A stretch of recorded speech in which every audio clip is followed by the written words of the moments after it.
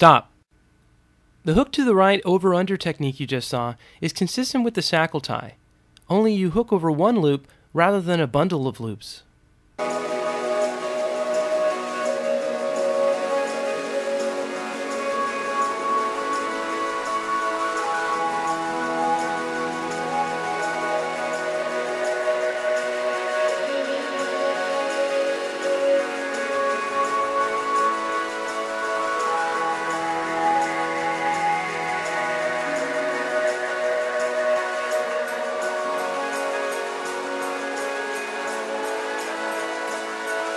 Stop.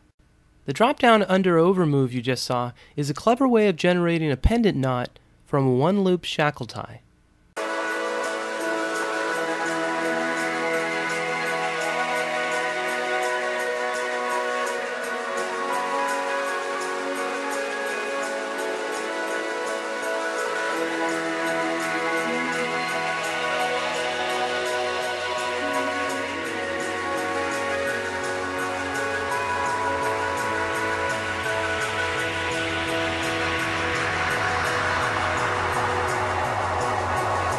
Stop. The looping technique, coupled with the cross-weaving technique you just saw, is the finish of the Trinity Knot.